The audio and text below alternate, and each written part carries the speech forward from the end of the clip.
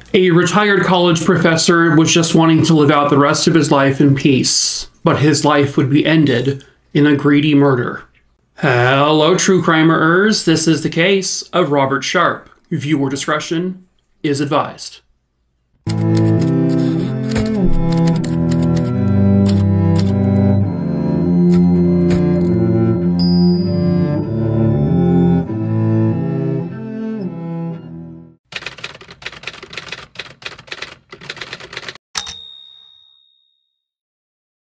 Robert Sharp was born on May 15th, 1941, and at the time this case occurred, he is living peacefully in Ann Arbor, Michigan. Robert had begun working at the University of Michigan all the way back in 1969, where he was described as a professor who was constantly mentoring all of the incoming students. He was an extremely informative, well-educated, and just all-around great professor. He was a professor in the Department of Chemistry there at the University of Michigan. He was considered a man with a mind full of science, but he also had a very deep love of history, of art, of philosophy. He loved world affairs. He loved traveling. He retired from his professor work back in 2008, and his plan was just to live a relaxing, peaceful rest of his life in his home in Ann Arbor, Michigan. And he planned to do so with the love of his life, his wife, Maria.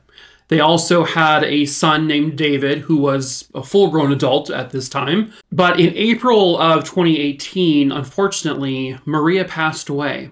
And so Robert was deeply affected by this, obviously. He lost the love of his life. He and his wife, Maria, would always go to the local Wendy's restaurant there. They went there several times a week, either for lunch or for dinner. They were basically regulars there, and the staff there recognized them, they knew them, and this will come back in a little bit. But they would go there all the time. It was June 10th, 2018. A very good friend of Robert Sharp she had not heard from him, and she hadn't seen him, and so she was just curious as to what was going on, and so she got into her car and she drove to Robert's home. When she pulled up to his house, she noticed that his front door was left open, and there was like a couple of newspapers or something like that on the stoop of his home. This was very strange because why is his door open? He hasn't collected his newspapers.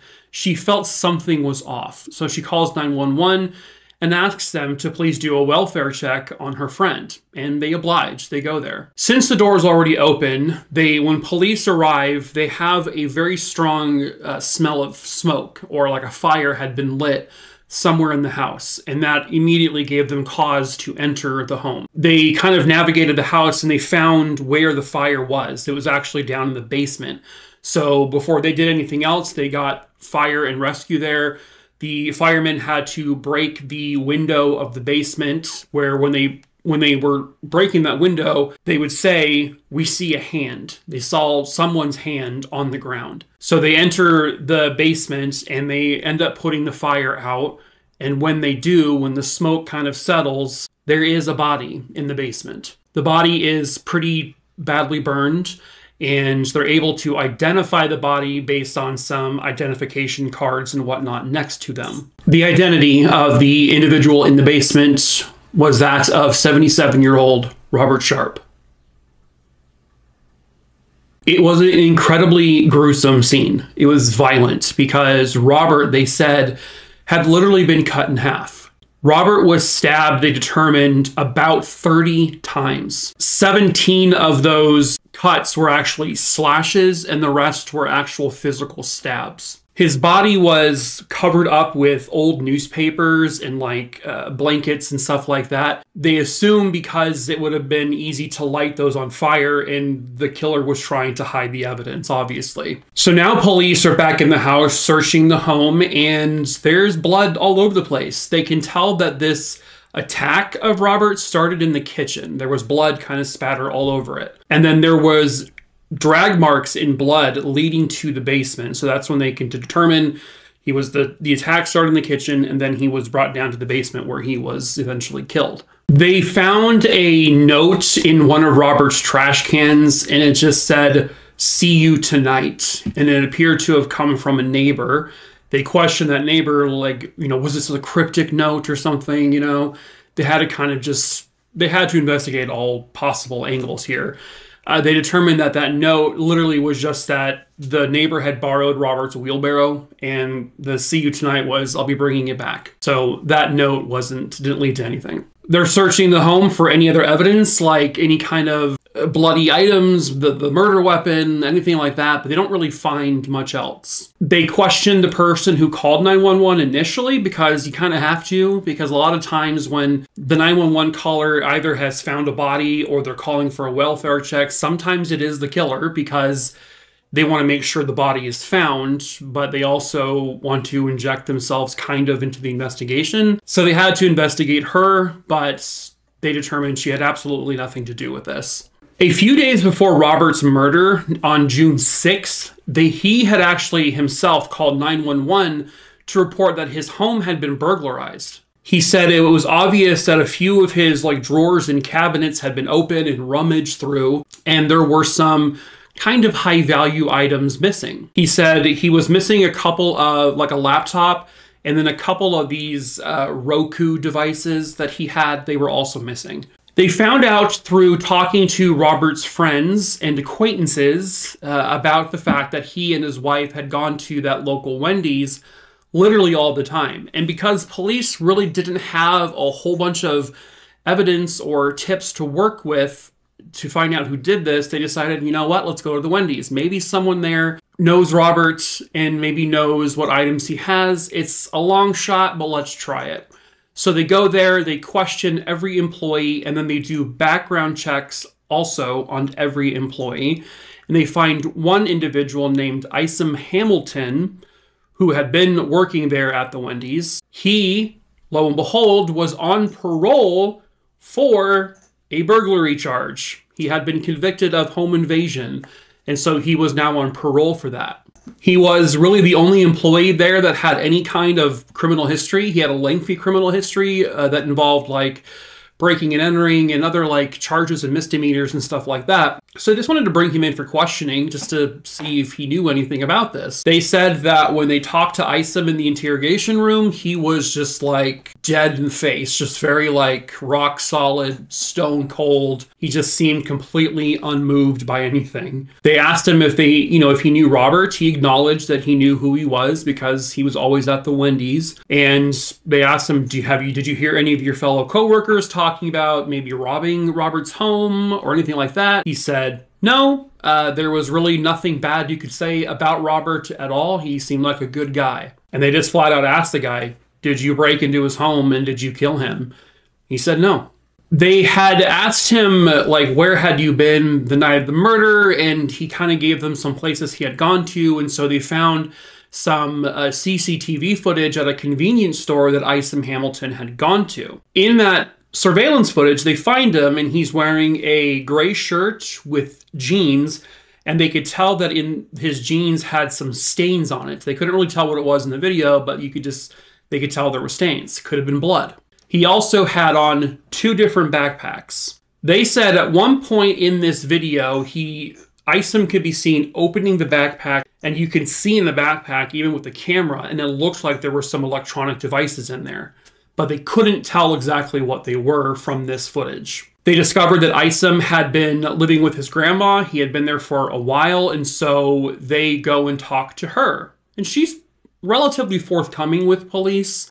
She says, yeah, he's been staying with me. And she even said, I've been noticing some odd behavior from him. He has things in his possession that I didn't think he could afford, or I know he can't afford. He had an Apple computer. And she said when she asked him about it, he said that, yeah, I bought it from a friend for cheap. They asked her, do you know about any other laptops? Do you know anything about any kind of Roku devices? And she said, well, he has multiple boxes full of things, electronics and stuff like that at the house. They also asked her, do you remember him coming home with anything unusual on his clothes? And she said, yeah, well, not too long ago, he came home one night and he had blood on his jeans. And she goes, I asked him, is that your blood? And he said, no, it's not my blood. It was someone else's blood.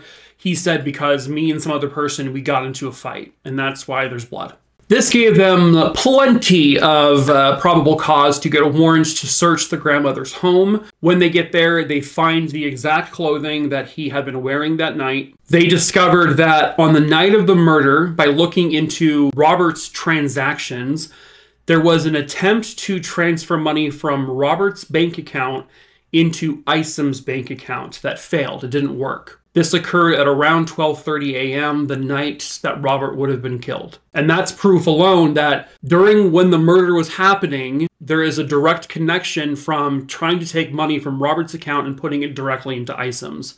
That's pretty damning evidence right there. They also pulled up the cell phone data from his cell phone, from Isom's cell phone. His phone was pinging off of a tower that was the same tower for Robert's home, and it had been pinging there for roughly 2.5 hours or so. Also, in the exact time frame the murder would have happened, and when that transfer from the bank account was trying to take place. On June 27th, 2018, they had enough evidence now to get an arrest warrant issued. They followed Isom Hamilton to a park where they arrested him, and on his possession, he had the same backpack he was wearing in the surveillance footage.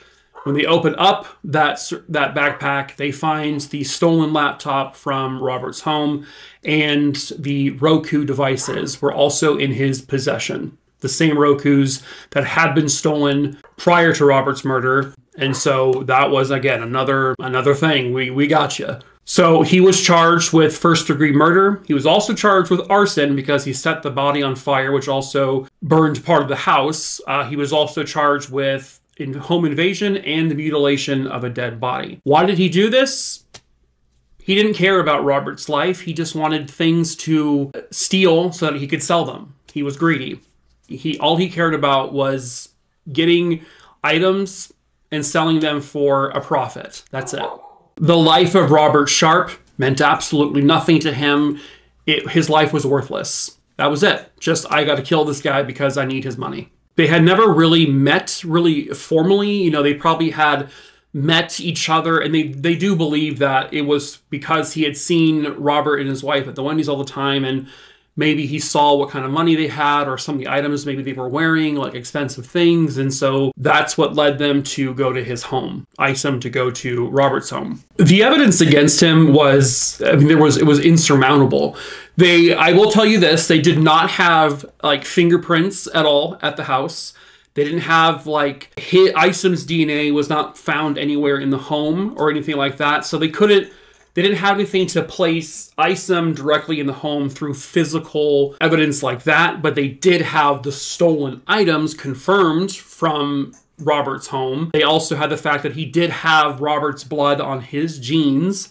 And they also, I mean, they had the transfer of the money, the attempted transfer of money. It was clear. It was clear. He tried to deny it, saying he had nothing to do with it. They got the wrong guy, but it was overwhelming against him. So Isom Hamilton would be found guilty by the jury and convicted, and he was sentenced to life in prison without the possibility of parole. The judge would look him dead in the eye and say that, Isom Hamilton, you are a vile and dangerous human being. You are a danger to society, and you should never be able to walk freely again. Isom looked at the judge with no emotion, didn't say anything, no response. He just didn't seem to care. But in the end, he is now locked away in a jail cell, and he'll never be able to hurt anyone ever again. Robert Sharp was just this elderly guy who was this beloved professor, a wonderful husband, an amazing father, and everybody in his life just misses him so dearly. Why did he have to die? Because one man needed money, wanted money, and instead of earning it his own way, he just stole things from people to sell. And he murdered an innocent man for ultimately what? Probably maybe if he sold all those things, if he had the chance to, what, a couple $100? That's what Robert's life was worth to him. Just a few $100, maybe. But in the end, Robert Sharp and his family, thankfully, got the justice they rightfully deserved.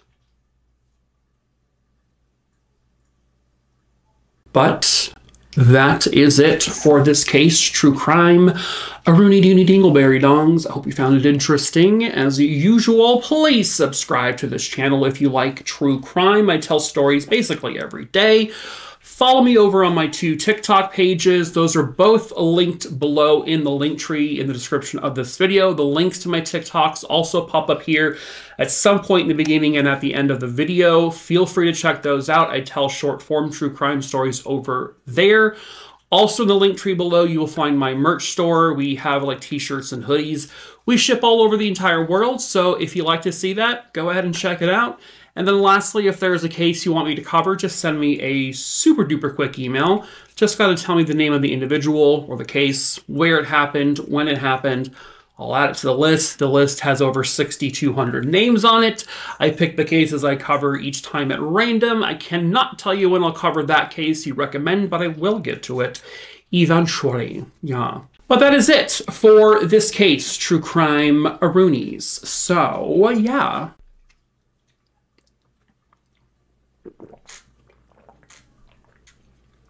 I'm drinking from a Pride mug, and I'm showing this just to make some of you really mad, because I know there's some of you out there who see this stuff and makes them really mad to see Pride stuff.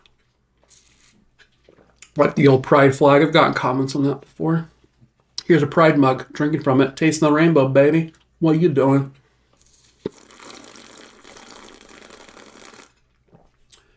Happy Pride!